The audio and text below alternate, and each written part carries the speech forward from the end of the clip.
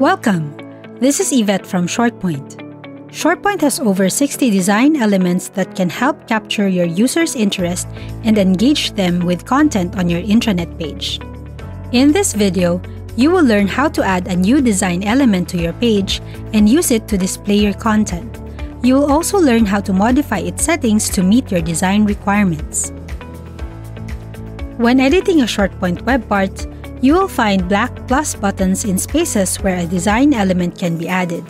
You will also find it when you start from a blank section or row. By clicking the button, you will see a selection of design elements that are available for you to use. They are divided into different categories, and you can scroll down to find what you need. However, the easiest way to find what you're looking for is to use the search field. As an example, let's create quick links to different resources in your organization using the tiles design element. Once added, the most basic form of the design element will be inserted to your page, and it will have placeholder content. To edit the content, go to the Items tab. Here you will find the 3 default tiles that you see on your page. Press the cogwheel icon on the first item to edit the content of the first tile.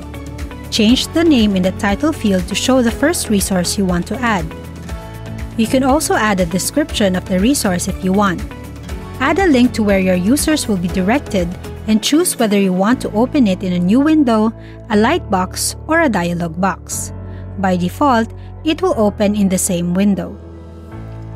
There are other items you can add to each tile, such as an icon or an image, but let's keep it simple for now. Do the same for the other items.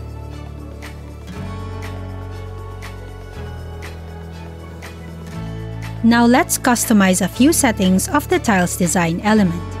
In the Design tab, you will find different style options specific to tiles that you can modify. You can change the size, color, text alignment, shape, and more.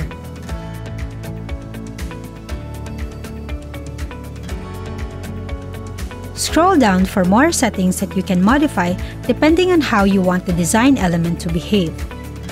Let's go back to the Items tab and add more tiles since we have more resources to link to. You have the option to duplicate a tile,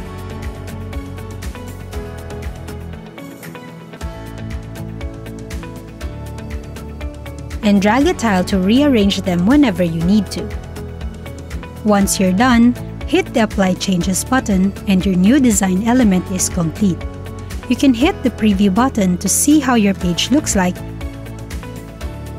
and then hit Save to keep all your changes.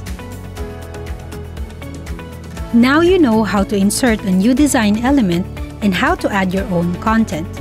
There is so much you can do with the design elements that are available at your fingertips.